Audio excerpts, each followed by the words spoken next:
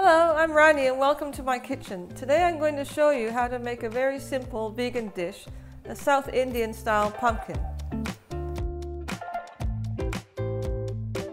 We're going to use a few spices. One is a black mustard seed. One is some curry leaves.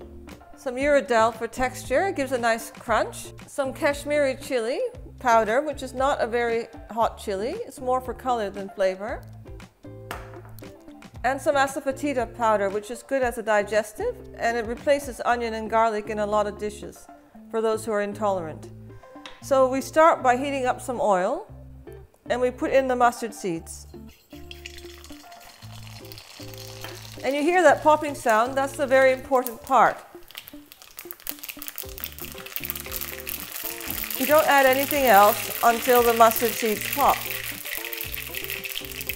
So once you hear that sound, you add the Uradel, let them cook a little. Add the curry leaves, but be careful they splatter.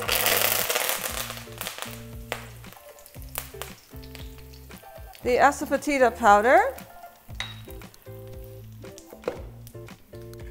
And the pumpkin.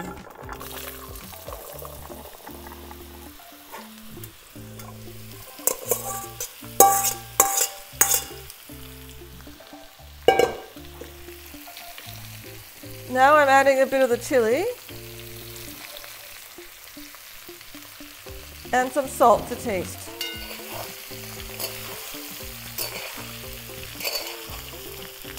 You stir it a bit. Just make sure everything gets covered in the spices. You see the beautiful green curry leaves?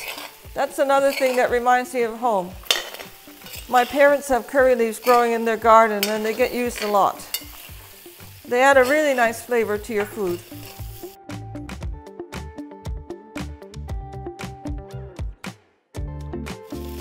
It takes about 5 to 10 minutes for it to become soft, so don't worry if it takes a little while.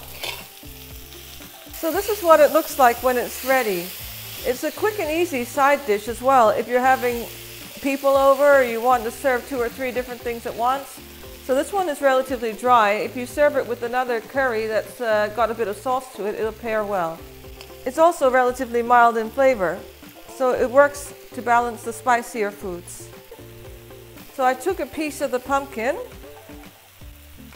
and cut it against the side of the pot, and it cut very easily. And that's how I know that the dish is ready. Aren't the colors pretty? It looks really good on your table. Thank you for watching. I hope you enjoy making this dish.